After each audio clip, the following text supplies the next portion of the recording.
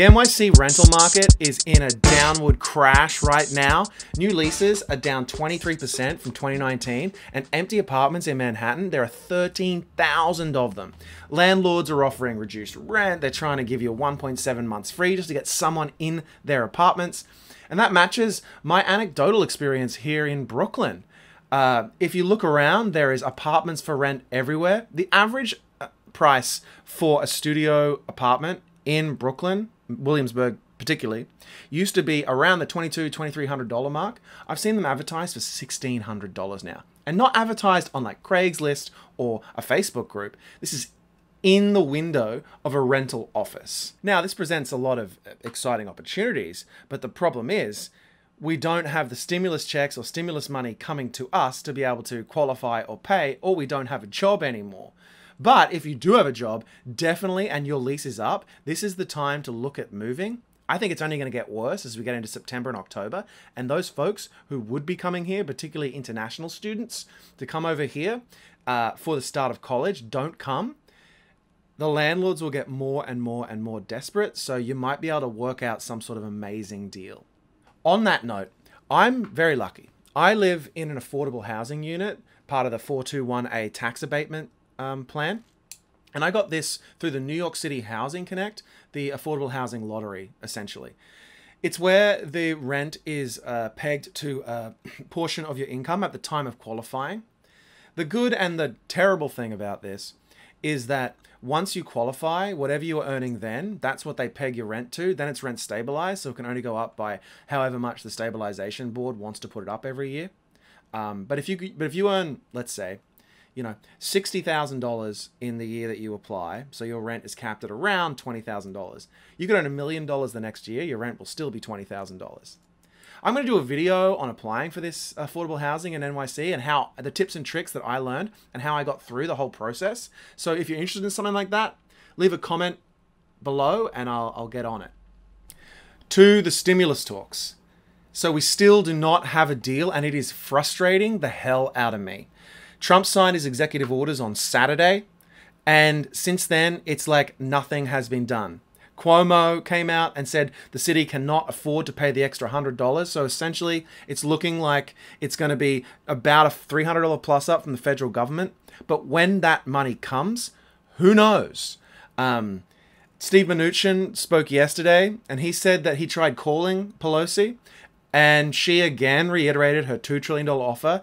He said no, so talks have just stopped. It's looking like, fam, and I'm sorry to be the bearer of bad news, but I don't think now we're going to have a deal until mid-September. I would love to be proved wrong, but look to mid-September, because that is when we're entering early voting, and we're also entering debate season, and the pressure will be ratcheted up on Donald Trump to get something done. And while I know this isn't a Republican-only problem, that it's not getting through, the sheer fact of it is, the guy in charge gets blamed, and he wants to win an election. So it looks like probably mid-September. This is, I mean, I can't even believe that this hasn't been able to go through by now. It's like, it's like I'm having some sort of weird cognitive dissonance and like break. But this is it. This is where we are. We had almost 1 million people file for new claims for unemployment last week, which is less. I guess it's the least as part of the pandemic, but still a fucking crazy number. Excuse my French. And they're just not doing anything. You know, another big problem with this is, as part of this second stimulus bill, the $1,200 checks are nowhere to be seen, but also the support for small business like mine. PPP version 1 ended last weekend. They've put up the forgiveness portal, but they keep changing the rules around forgiveness, so no one's applying for forgiveness. So again, now I'm in stasis. Plus, I need another one of those to get me through the next 6 months until I think we can really reopen and get back to business. Again, my business is in Broadway promotions. So my business is shut until live events come back. Lucky me. This is a real failure of our elected officials. I implore you all to look after yourselves. To that note, there's a few programs that you will definitely qualify for now, one of which being Section 8 housing. If you go to Google and type in Section 8 housing, you should be able to apply because your income will have fallen off a cliff since the $600 dropped off. I know it's a long process and things might change before you actually get picked.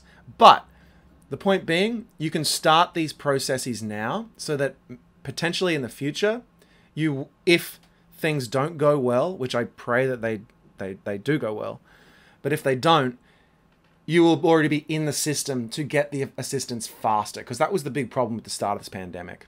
None of us were in the system, and so assistance was tepid and very slow at best.